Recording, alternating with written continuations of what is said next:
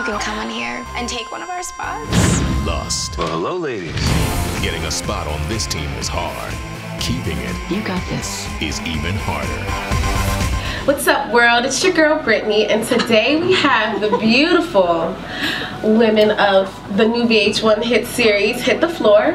It's Kimberly Elise and Taylour Paige. How are you? Good, how are you? Good. Okay, so let me just say, the first episode, although, you know, the show isn't supposed to be completely about drama, there's drama in the very beginning. There's drama. Our show does have drama. It's a lot of rumble and tumble. Right. So, I mean, within the first 5 minutes, you're defying your mom. You're supposed to go on an interview with the bank, and instead you go try out for the Los Angeles Devils. I do. So, kind of tell me about your character, Asha, and kind of like her journey, I guess you could say, through the series. Asha is a young woman who, like a lot of us, is eager to start her life as an independent young woman. She's vibrant, she's excited, she's eager, she's very optimistic, she's very a little bit naive, and she's danced her whole life and has wanted to be on this team as her mother did years ago, the Los Angeles Devil Girls, and she's danced her whole life. She just graduated college and she's wanted this her whole life, and she decides to take this chance when she sees that there are these tryouts, and I don't even think she thinks she could even get that far, and she's like surprised that she keeps going. She's got to take her shot, though. She's got to take her shot. In your real life, did your parents ever, because you graduated from college, did your parents ever kind of encourage you to go the safe route, or were they always behind you? My parents are definitely supportive, but I've wanted this for so long. I'm telling you, like, there's nothing I'd rather do.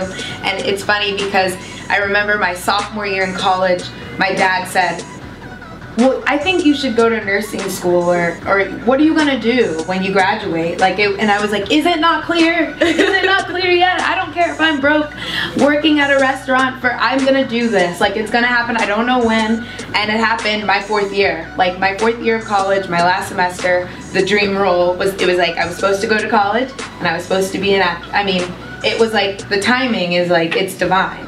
And then my mom has always been behind my dance, but was kind of like, she's like, let your dance speak for itself. And I was always kind of, it's funny because our relationship's very similar in the show, where, not in terms of this dynamic, but we were always battling. Like, my mom was like, well, I always wanted to be in acting class, and my mom's like, no, just stay in dance class and let that like grow on its own. And I was like, no, but I want to be in acting class. So it's kind of cool that I actually stepped out when I graduated from high school and decided to start paying for my own acting classes and making it happen for myself. So it's kind of like the way Asha decided, okay, she made this decision to be on this team, I made a decision to be an actress and kind of get out of my dancing and focus more on becoming an actress. And so it's very funny how our lives parallel, not the exact same situations, but in terms of coming of age, being independent, making it happen. Right. Yeah.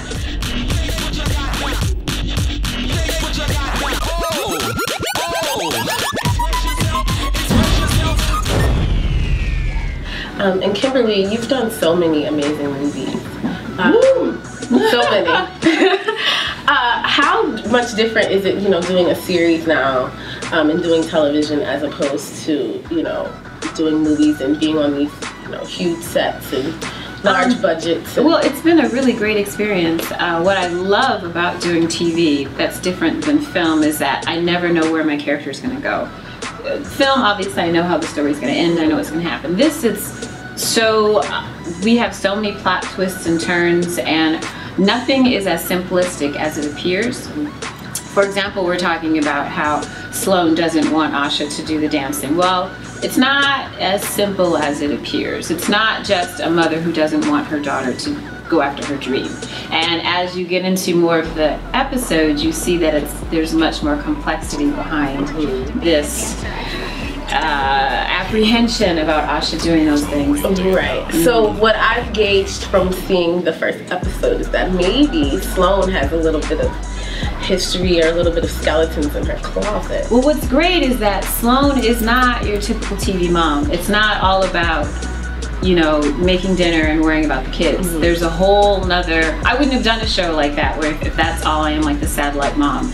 There's so much more to this character, and that gets peeled back and revealed, and our relationship and our dynamics, and really the heart of the show is about what this world, this dance world, this sports dance world coming into our lives does to our relationship, and how it spins us in our different ways and brings in new relationships and challenges, and it's very loaded. It's loaded. So it's not, it's a lot. Well, by the time we got to the finale, oh You're my gonna God. need to take some yoga. It's a lot. James LaRosa is the creator and the writer of the show, and he is a master. Amazing. He really is a master. So we feel really, really lucky. What's like the one thing that's going to have everybody hooked this season? I had to sit up straight. There are so many cliffhangers. Yeah. There's so much drama, but there's also a lot of comedic relief. Yeah. Everybody's dynamic and has something different to bring. It's not a one ethnicity show. Just the overall plotting and storytelling is going to have people hooked. It's just addictive. It's just, it ends and it's like, wait. And the dance. And the dancing. You want to see legs like, woo. Yes. We have like the best dancers in the country. People are like confusing it with like it's a cheerleading show.